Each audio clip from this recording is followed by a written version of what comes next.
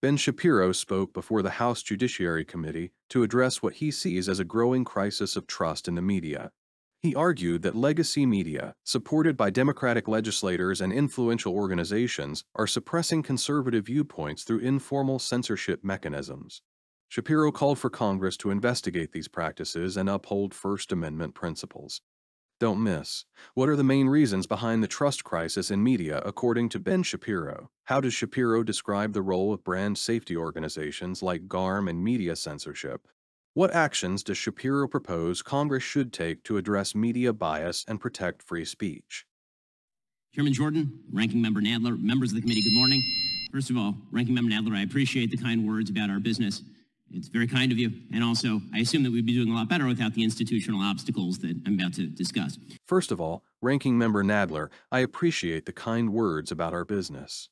It's very kind of you, and also I assume that we'd be doing a lot better without the institutional obstacles that I'm about to discuss.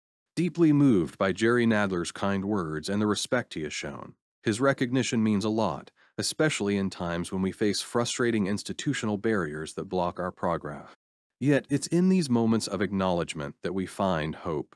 Mutual respect and understanding can indeed open doors to better collaboration and eventual success.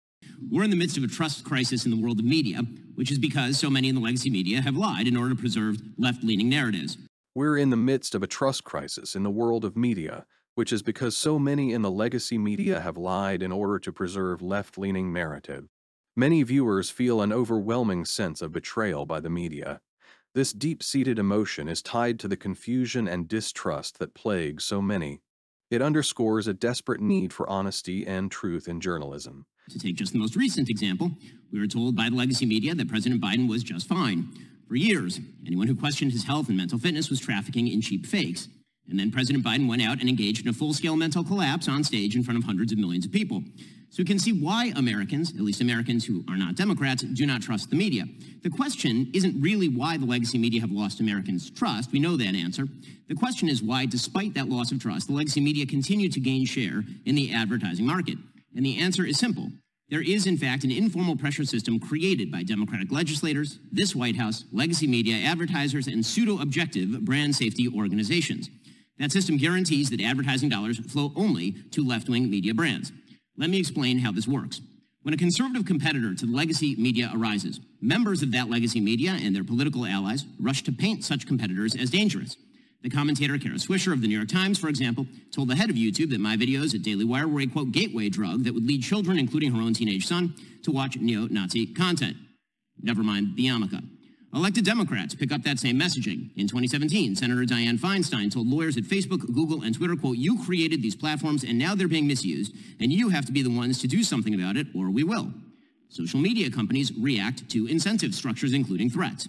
They've responded by adopting the standards of third-party left-wing informational safety groups like the Global Alliance for Responsible Media, or GARM. GARM purportedly sets brand safety standards, objective standards by which advertisers and platforms can supposedly determine just what sort of content ought to be deemed safe for advertising. In reality, GARM acts as a cartel. Its members account for 90% of ad spending in the United States, almost $1 trillion. In other words, if you're not getting ad dollars from GARM members, it's nearly impossible to run an ad-based business. And if you're not following their preferred political narratives, the ones that Kara Swisher and Dianne Feinstein would follow, you will not be deemed brand safe. Your business will be throttled. We at Daily Wire have experienced this firsthand. We at Daily Wire have experienced this firsthand. When we infuse personal sensitivity into this issue, it becomes evident that the challenges faced are not just theoretical. They are intensely real, deeply felt, and lived by actual individuals and businesses.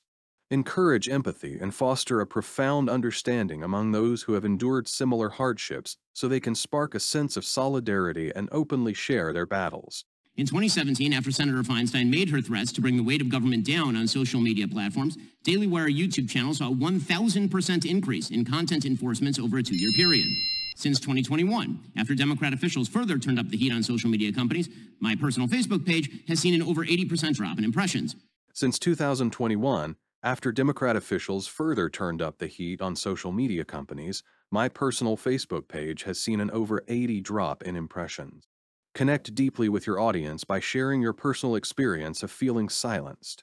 This unveils the profound impact that political actions can have on individual freedom and self-expression. The emotional toll of censorship is devastating, stripping away one's voice and leaving a lasting scar. Or take Joe Rogan. When Joe said that he had taken ivermectin after getting COVID, White House Press Secretary Jen Psaki pressured Spotify to take action, stating, quote, "We want every platform to be doing more to call out mis- and disinformation while also uplifting accurate information." Spotify complied. Spotify, of course, works with GARM. So, what are the brand safety standards that GARM uses? The standards begin with inarguable things that we've heard from the other witnesses, like preventing distribution of child sexual abuse material or stopping terrorism. But GARM doesn't draw the line at what is criminal, abusive, or dangerous. Their standards also include restrictions on hate speech, harassment, misinformation, or my personal favorite, insensitive, irresponsible, and harmful treatment of debated sensitive social issues. Those criteria are highly subjective in theory, and they are purely partisan in practice. For example, last year, Daily Wire host Matt Walsh was fully demonetized on YouTube, a GARM member. Why? For quote-unquote misgendering, which to GARM is to say that men are not women. Perfectly obvious facts now run afoul of GARM's censorship standards. Companies targeted by GARM, like the Daily Wire, Breitbart, Fox News, and so many others, reach hundreds of millions of people with opinions and beliefs long established as within the mainstream of American conservative thought. Companies targeted by GARM like the Daily Wire, Breitbart, Fox News, and so many others reach hundreds of millions of people with opinions and beliefs long established as within the mainstream of American conservative thought. Highlight the authenticity and diverse nature of perspectives to foster a strong sense of community and shared identity. This reinforces its significance and worth in the broader social conversation by affirming the audience's beliefs. GARM and its members have no respect for the beliefs of those people. They would like them marginalized or squashed. They would like them marginalized or squashed. Imagine the voice under siege, silenced by an invisible force. An overwhelming sense of injustice stirs within, igniting a flame of urgency. This isn't just an attack on a voice, it's an attack on our very right to be heard. Can you feel the weight of this oppression? Our voices, our expressions, our very essence are being stripped away, bit by bit. We must rally together, fueled by a shared sense of fairness and an unyielding determination. We must resist this alienation, stand firm, and protect our right to speak, to be heard, to exist. It's time to stand up for the First Amendment in this Congress. It's time to stand up for the First Amendment in this Congress. This rallying cry stirs the spirit of the First Amendment, a cornerstone cherished by Americans, resonating deeply within their hearts. It invokes a profound sense of duty, stirring patriotic fervor, and ignites a passionate call to action. It beckons each individual to stand up, united, in the steadfast defense of our cherished freedom of speech. Congress can do so in two ways. First, Congress must investigate the informal and perhaps formal arrangements between censorship cartels like GARM and executive branch agencies. The Daily Wire has already filed a federal lawsuit against the State Department for allegedly doing just this. Second, Congress can itself stop engaging in violation of free speech principles. 2 weeks ago, writing in dissent in Murphy v. Missouri, Justice Alito condemned what he called sophisticated and coercive government campaigns against free speech. Members of this committee have engaged in precisely such campaigns. When Congressman Schiff speaks about targeting social media companies that must be, quote, pulled and dragged into this era of corporate responsibility because they are too tolerant of misinformation, he knows what he is doing. He is participating in a sophisticated, coercive campaign against free speech. When Congresswoman Jayapal blames social media for placing America at the, quote, precipice of a democratic crisis and calls on them to target they deem hate groups, she also knows what she is doing. She is participating in a sophisticated, coercive campaign against free speech. When Congressman Hank Johnson says, quote, we need a constitutional amendment to allow the legislature to control the so-called free speech rights of corporations, he also knows what he is doing. We all know what these government actors, what some people in this room, are doing. You're using the tacit threat of government action to compel private companies to throttle viewpoints you don't particularly like. The First Amendment was not designed to enable workarounds by elected officials.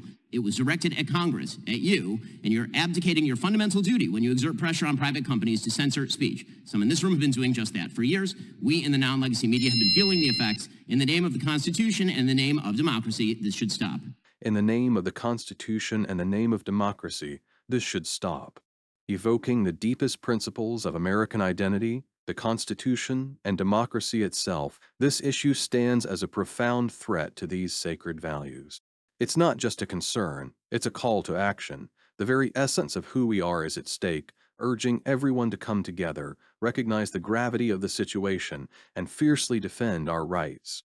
Ben Shapiro, speaking before the House Judiciary Committee, expressed concerns about a severe trust crisis in the media.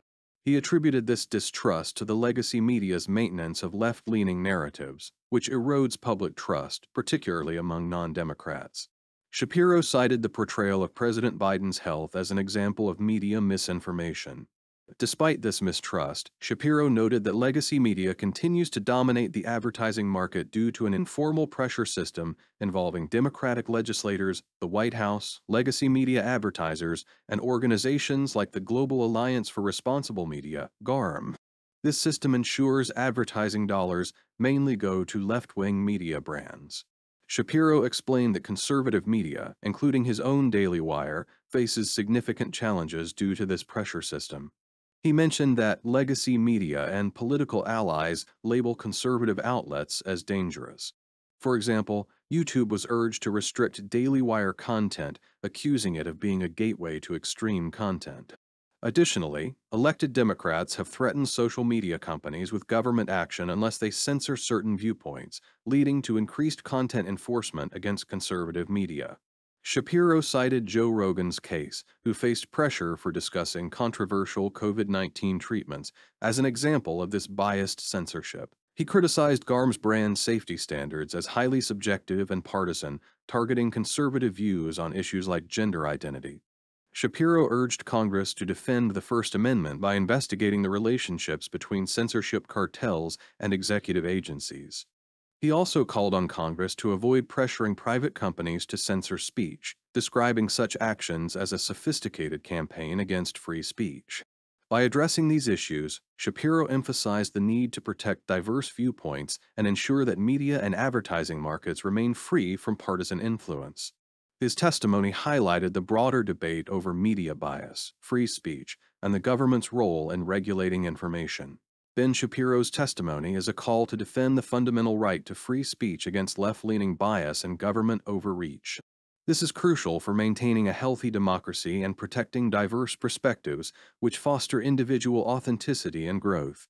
Shapiro argues that conservative voices are systematically marginalized. Freedom of speech, the cornerstone of democracy, faces threats from both informal pressures and official actions. It is vital to uphold the First Amendment against media bias and excessive governmental power. Shapiro's argument emphasizes the importance of allowing individuals to express their views freely. Censorship's psychological impact on both individuals and society must be analyzed.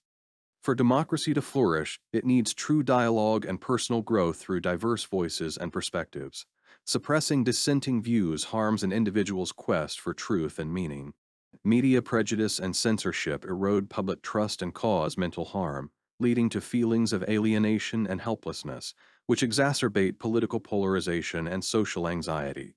Advocating for a balanced and transparent media environment that respects diverse opinions and promotes healthy discussions is essential. Public reactions to Shapiro's remarks can shed light on trust in media and government institutions. Investigating how bias and lack of transparency weaken public trust, along with the psychological desire for fairness, is necessary. To restore trust, both media and government must uphold principles of responsibility and free speech. Effective leadership and clear communication are crucial in addressing concerns about media bias and censorship. Leaders must foster a culture of openness, respect for free speech, and transparency in their actions and motivations, thereby restoring trust and promoting a more neutral and democratic society. What do you think?